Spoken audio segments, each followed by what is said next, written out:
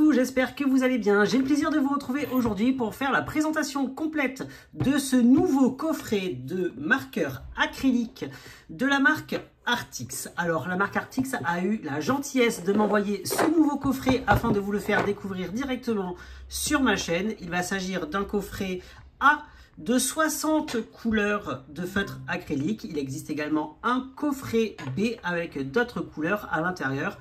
Je vous mettrai bien évidemment le lien de tous ces coffrets en barre d'informations pour pouvoir les retrouver beaucoup plus facilement. Alors, qu'est-ce qu'il en est par rapport à ce nouveau coffret? Déjà, ce qu'il faut savoir, c'est que, attention, il y aura des doublons avec les anciens coffrets qui vous étaient proposés, puisque certaines couleurs qui étaient contenues à l'intérieur de ces coffrets-là, vous allez les retrouver dans ce coffret ici. Comment ça se présente? À l'arrière, vous allez avoir le nuancier justement des 60 couleurs.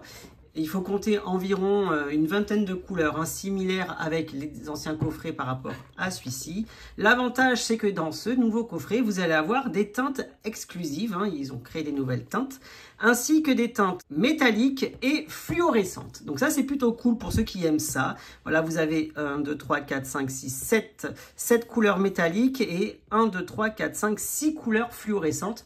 On vérifiera tout ça de toute façon après lorsque je ferai le nuancier en speed coloring. En termes de coffret, c'est un coffret en carton très rigide. Donc ça, c'est super bien puisque les coffrets de la marque Arrtx sont vraiment de très bonne qualité. Et vous allez l'ouvrir avec le système de cloche, voilà, c'est-à-dire comme ça vers le haut. Et à l'intérieur, voilà ce que vous allez retrouver. On va déjà avoir la petite carte de remerciement, comme ça peut l'être à chaque fois avec la gamme Arrtx. Vous aurez également des petits stickers, puisque vous allez devoir coller les petits stickers directement sur les feutres, afin de, voilà, par exemple, sur le capuchon, ou alors à l'arrière du stylo, vous allez coller les petits cercles comme ça avec les numéros, et directement sur le feutre, vous allez coller également le gros code de couleur. Ça vous permettra de les retrouver beaucoup plus facilement. Donc ça, je le ferai lorsque je ferai le speed coloring. Le coffret à proprement parler, à l'intérieur, vous allez avoir toutes ces couleurs. Comme vous pouvez le voir, les feutres sont maintenus par un système de rangement. Donc ça, c'est plutôt pratique. Comme ça, c'est beaucoup plus simple à replacer et à trouver votre couleur, puisque tout sera ordonné, tout sera rangé. En plus, l'avantage, c'est que les feutres sont rangés de cette manière-ci, c'est-à-dire qu'ils sont dans l'ordre sur lequel apparaissent le nuancier, et ils sont également dans le même ordre que le petit sticker qui est contenu à l'intérieur. Le feutre à proprement parler, de quoi il s'agit? Alors, c'est un feutre Arrtx Acrylic Marker. Donc, c'est un feutre à base d'eau qui contient de la peinture acrylique. L'avantage, c'est que vous allez avoir une mine pinceau à l'intérieur. Donc, cette mine pinceau va vous permettre d'effectuer des traits très fins de précision avec la pointe fine de la mine, mais également des plus gros traits du fait de la flexibilité de la mine. Donc ça, c'est plutôt cool. Ensuite, deuxième avantage, c'est que l'encre est prête à l'emploi. Il n'y a pas besoin d'amorcer l'encre comme ça peut être dans certains feutres acryliques. Là, vous allez directement l'appliquer sur la feuille. Comme ça, au moins, voilà, il n'y a pas de souci de ça va déborder, l'encre, elle va tacher le papier. Voilà, ce sera une encre qui sera servie de manière très fluide. L'encre est très opaque et de très bonne qualité. C'est une qualité premium qui vous a été proposée dans les feutres Arrtx à chaque fois. Après, le feutre à proprement parler, c'est un feutre de taille tout à fait classique. Voilà, il n'y a pas de code de couleur, il n'y a pas de nom de couleur non plus. Voilà, comme je vous l'ai dit, hop, on ajoutera ça par la suite. Chose que je ne comprends pas, c'est pourquoi Arrtx ne met pas directement le code de couleur et qui nous font ce petit système de stickers à ajouter après. Ce serait beaucoup plus simple d'avoir directement le code de couleur inscrit de base sur le feutre. Donc voilà, donc maintenant on va passer en speed coloring afin de découvrir l'intégralité de ce nouveau coffret. Moi, j'ai vraiment hâte de vous les essayer. On découvrira tout ça en speed coloring, donc j'ai vraiment hâte d'essayer et de tester pour vous dans cette vidéo ces nouveaux feutres de la gamme Arrtx. Alors pour ceux qui ne connaissent pas Arrtx, c'est une gamme de matériel de dessin, de beaux-arts qui propose aussi bien des feutres acryliques comme ça peut l'être ici, mais également des crayons de couleur. Voilà, je vous mets juste ici sur la vidéo leur site internet. Vous voyez, il y a énormément de choses qui vous sont proposées, des feutres acryliques, des marqueurs à alcool. Voilà, c'est assez diversifié, c'est assez large. La qualité des produits est au rendez-vous, ne vous inquiétez pas, vous pouvez y aller les yeux fermés. En plus, ce que je vous ai pas dit, c'est que l'avantage, c'est que sur leur site internet Arrtx, vous pouvez racheter les feutres à l'unité. Donc ça, c'est cool lorsque votre feutre vient à ne plus avoir d'encre. Donc ça, c'est plutôt une bonne chose. Ça vous évite de racheter le lot au complet. Voilà, vous achetez seulement vos couleurs qu'il vous manque. Donc ça c'est bien. Et maintenant on va passer tout de suite en speed coloring afin de découvrir le nuancier complet de ce coffret de 60 couleurs de la gamme Arrtx.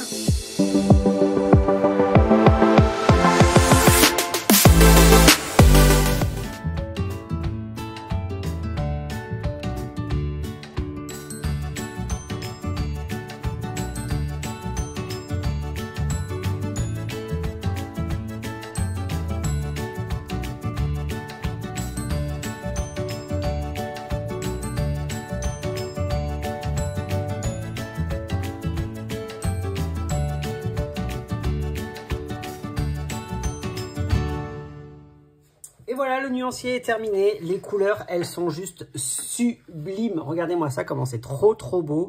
Donc vous avez de magnifiques couleurs. Les roses, ils sont super jolis. Ils viennent bien compléter la gamme qu'on avait dans les anciens coffrets. Parce qu'il y a des nouvelles teintes de couleurs de peau à l'intérieur. Pareil, les verts, ils sont juste magnifiques. Les gris aussi, j'adore. Après, concernant les nouvelles couleurs, regardez-moi les couleurs métalliques qui se trouvent juste ici. Alors, je vais essayer de l'orienter en fonction de la lumière. Je ne sais pas si ça va se voir. Mais elles brillent. C'est impressionnant, la brillance des couleurs. C'est trop beau. Pareil, le doré et l'argenté qui se trouvent ici. Et les couleurs fluo, pareil, les 6 couleurs fluo, pardon, elles sont extrêmement vives. Elles sont très puissantes. L'avantage de ces feutres, c'est que c'est très agréable à la pratique. Hein. C'est vraiment très agréable à colorier avec. En plus, l'encre sèche très rapidement. Donc moi, je valide totalement ce nouveau coffret. Il est trop canon. Après, moi, de mon côté, de mon point de vue, je trouve qu'il y a trop de couleurs métalliques et fluo. Mais ça, c'est parce que c'était un choix de leur part. C'était d'intégrer ça à la collection. Moi, c'est pas forcément des couleurs qui m'intéressent. Mais elles ont le mérite d'exister et elles sont canonissimes. Donc franchement, un coffret, encore une fois de plus, de très bonne qualité. En termes de couleurs, je me suis également aperçue par rapport à mes coffrets, donc le 30A et 30B. Bien que la couleur 18, par exemple, je vous ai annoncé qu'il y avait des doublons, sauf que la couleur 18, je m'aperçois que c'est pas la même. Regardez, la couleur 18 dans les anciens coffrets, dans les coffrets de 30,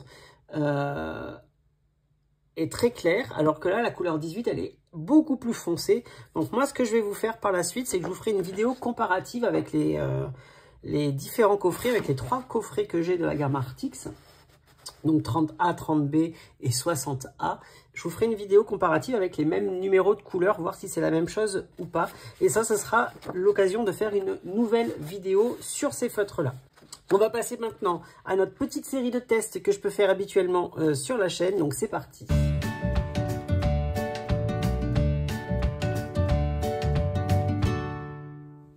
On débute ces tests avec des applications que l'on peut avoir en termes de coloriage, que ce soit aussi bien du coloriage classique que du coloriage mystère. Voilà, je vais spécifier ma vidéo concernant cela.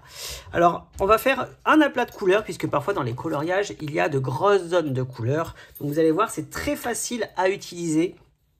Il ne faut pas colorier dans tous les sens. Sachez-le, faites des petits mouvements assez linéaire comme ça. Il n'y aura aucune trace. Franchement, la mine glisse super bien sur le papier. Ça ne laisse zéro trace, même lorsque l'on soulève la mine. Franchement, l'encre est de très bonne qualité. En plus, l'avantage, comme je vous l'ai dit, c'est que l'encre sèche très rapidement. Donc, on peut passer une deuxième couche si besoin. Ou alors, on peut appliquer par-dessus des nouvelles couleurs afin d'harmoniser un petit peu tout ça et de faire en sorte que les contours de vos dessins soient parfaits. Vous voyez, aucune trace, ça sèche très rapidement. Voilà, c'est déjà sec. Et moi, je valide totalement ces feutres acryliques de la marque Arrtx. On va passer à un premier dégradé. Alors, je vais prendre deux couleurs. Donc, je vais prendre un vert foncé et un vert clair. Et on va faire un joli dégradé, du moins on va tenter de faire un dégradé. C'est comme vous le savez, c'est pas forcément des feutres que je maîtrise puisque ça fait pas longtemps que je les possède. Donc je vais faire la couleur claire d'un côté, la couleur foncée de l'autre et on va essayer de dégrader tout ça au centre en mélangeant un peu les teintes, voir un peu comment on peut faire cela. Alors voilà, comme je vous l'ai dit, je ne suis pas expert en la matière. L'encre sèche très vite. Mais voilà, on arrive quand même à faire des dégradés de couleurs, des nuances de couleurs. Ne vous inquiétez pas. Pour la mine, il suffit juste de la nettoyer avec un morceau de papier, avec du sopalin et il n'y aura aucun problème. Vous voyez, les couleurs, elles se mélangent parfaitement lorsqu'elles ne sont pas encore sèches et ça vous permet de faire de jolis dégradés, si besoin, dans vos coloriages ou dans vos illustrations. Deuxième méthode d'application, des dégradés avec les feutres Arrtx. Donc on va utiliser deux couleurs bleues cette fois-ci. Je n'avais pas testé encore avec les bleus, j'ai testé avec les verts, avec les oranges et jaunes la dernière fois. Donc on va faire un dégradé mine à mine cette fois-ci. C'est une application que j'apprécie particulièrement. Donc en fait ce que je viens faire, c'est que je viens salir un petit peu la mine avec la couleur foncée de la couleur claire.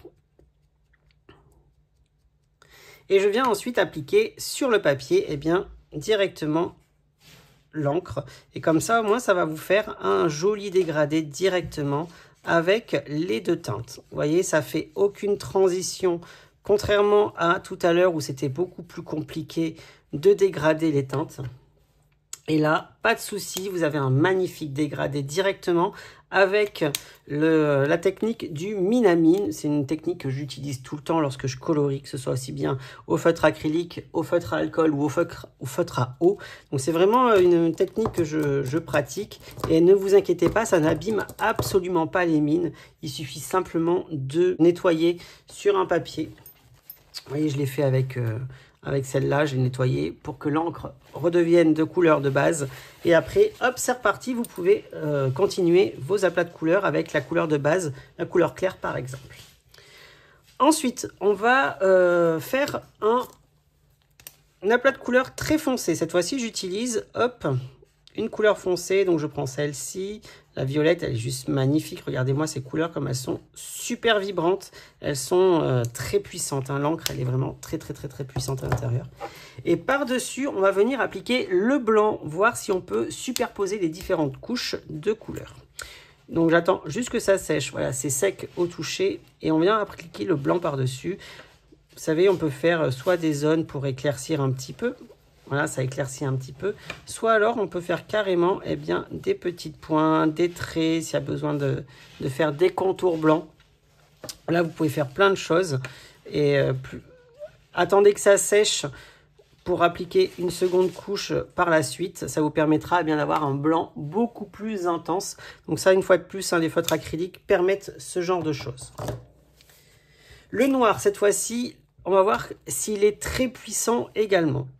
Parce que certains noirs dans les feutres sont légèrement grisonnants. Et là, en l'occurrence, le noir est vraiment très puissant, très noir. Avec une deuxième couche, il va être encore plus dark. Donc ça, c'est vraiment canon. Moi, j'aime bien quand les feutres comme ça, ils sont vraiment très noirs, très puissants. Et c'est trop bien. Donc j'attends juste que ça sèche. Je vais m'appliquer la cellule suivante. Et on va revenir sur le noir par la suite.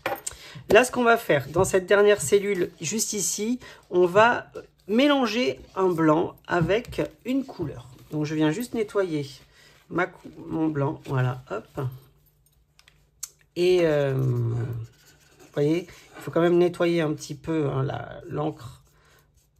Puisque là, j'avais utilisé le violet avec le blanc, j'avais pas attendu suffisamment. L'encre n'était pas totalement sèche, elle était juste sèche pardon, au toucher, mais pas pour la superposition des couches.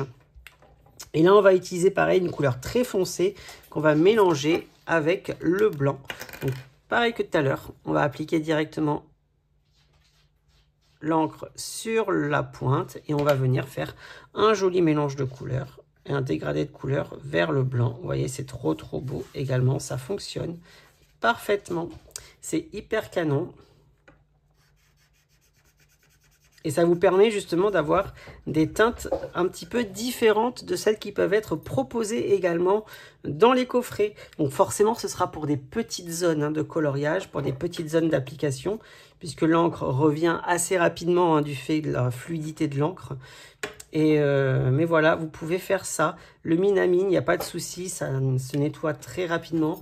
Et vous pouvez après intégrer tout ça à vos coloriages. Je viens refaire par-dessus une nouvelle couche de blanc. Vous voyez, plus vous mettez de couches, plus le blanc devient opaque. Donc forcément, le blanc qui est une couleur un petit peu transparente. Hein. Mais voilà, avec plusieurs couches de feutre, vous allez avoir quelque chose d'extrêmement opaque et d'extrêmement blanc. Donc ça, je valide. On va reprendre notre noir, voir ici si avec une deuxième couche, le noir est beaucoup plus puissant.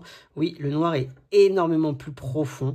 Hop, vous voyez, je viens juste unifier avec une dernière couche pour voir la différence par la suite. On va attendre que ça sèche pour voir ce qu'il en est. Donc voilà, notre noir a séché. On voit évidemment qu'il y a une zone ici beaucoup plus intense, beaucoup plus profonde. Là, on a un noir vraiment très puissant. Ici, on a quand même un noir puissant, mais il part un petit peu vers des tons un peu grisonnants. Ça, c'est tous les noirs hein, qui font ça. Donc, 2 couches de noir, aucun souci. Ça laisse aucune trace. Ça, j'adore avec les feutres acryliques, c'est qu'on a vraiment 0 trace. Et j'apprécie vraiment les feutres Arrtx parce que vraiment, même avec des feutres de très grandes marques, les plus connues au monde, ça laisse des traces. Alors que là, pas du tout. Franchement, j'étais agréablement surpris par rapport à ça. Maintenant que notre noir est asséché, on va voir si le blanc, pareil, est visible. Vous savez, pour faire des petits fonds galaxies, pour faire des nébuleuses comme ça, vous voyez, il suffit juste d'appliquer un petit peu de blanc par-dessus et vous allez obtenir vraiment des trucs super beaux. C'est vraiment canonissime. Moi, j'adore. Donc, la superposition des couches, elle est extrêmement bonne. À partir du moment où vous allez laisser sécher un petit peu l'encre, même si elle sèche très rapidement au toucher pour éviter les catastrophes, pour la superposition des couches, attendez quand même quelques minutes afin de ne pas pouvoir mélanger, voilà, comme ici où j'ai pas attendu, ça mélange les couleurs. Ici, vous avez vu tout à l'heure quand j'ai fait cette zone ici, le blanc n'était pas bien blanc, il était vraiment un peu violacé. Donc là, c'est vraiment nickel. Et pareil, hein, je viens par-dessus. Vous voyez, hop. Et là, on a vraiment un blanc qui est bien blanc. Donc voilà, attendez quand même un petit peu que l'encre sèche correctement pour la superposition des couches. Mais en tout cas, moi, je valide une fois de plus à fond les feutres acryliques Arrtx. Donc le nouveau coffret 60 couleurs vous propose eh bien, des nouvelles couleurs. Il y a vraiment de très belles choses. Moi, j'adore les couleurs, celles-ci, là. Les couleurs un peu vintage qu'ils ont ajoutées. Je vous montre un peu. C'est vraiment canon. C'est une couleur de peau foncée, un petit peu camel, là, comme ça. C'est vraiment très beau. Et celle-là aussi, c'est ma couleur préférée. C'est une espèce de couleur lit de vin, un peu ancien. Franchement, c'est canonissime. Donc, je vous conseille vraiment cette teinte pour vos coloriages. Ça va leur apporter une petite touche un peu rétro et un peu vintage, comme ça. Moi, j'adore. Donc voilà, on va passer maintenant à la conclusion pour débriefer sur le contenu complet de ce nouveau coffret à acrylique marqueur 60A.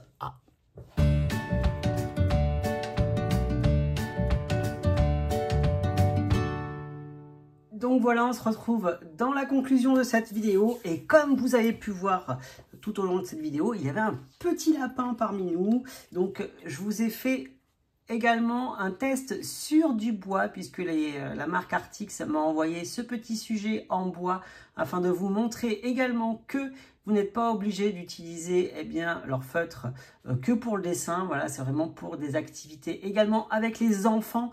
Il n'y a aucun souci là-dessus. L'encre n'est pas toxique pour les enfants. Donc, vous pouvez largement utiliser ça pour du loisir créatif également. Donc, vous avez vu sur le petit speed coloring que je vous mets en haut de l'écran, c'est très facile, c'est très ludique et vous pouvez vous éclater, vous amuser. Ça prend pas longtemps, ça m'a pris 2 minutes, même pas, pour réaliser ce petit sujet en bois. Franchement, les feutres acryliques Arrtx sont vraiment excellentissimes. Et je vous les recommande vivement. Et donc, qu'est-ce qu'il en est par rapport à ce coffret? Donc, les 60 couleurs. Il faut compter 70 €, il me semble, pour le coffret des 60 couleurs. Ce sont vraiment d'excellents feutres pour le coloriage, pour le loisir créatif. Vous pouvez utiliser sur n'importe quel support du fait de leur composition, papier, bois, plastique, verre, métal, voilà, c'est même sur la pierre également. Vous pouvez l'utiliser vraiment pour tout loisir créatif et pour laisser vraiment exprimer votre créativité. Donc moi, je recommande vivement aux coloristes ce nouveau coffret. Comme vous voyez, les couleurs, elles sont magnifiques. Ça complète bien les autres teintes qui sont déjà disponibles dans la collection. Et j'espère en tout cas que cette vidéo vous aura plu. Je remercie une fois de plus la marque Arrtx pour ce nouvel envoi. Ça m'a fait extrêmement plaisir de partager ça, de découvrir ce coffret et les nouvelles teintes et de voir avec vous ce qu'il en était par rapport à ce produit. Donc foncez, il n'y a pas de souci, c'est un excellent produit comme ça peut l'être à chaque fois. J'espère que vous avez passé un très très bon moment en ma compagnie et moi je vous dis comme d'habitude, à bientôt, bye bye et merci.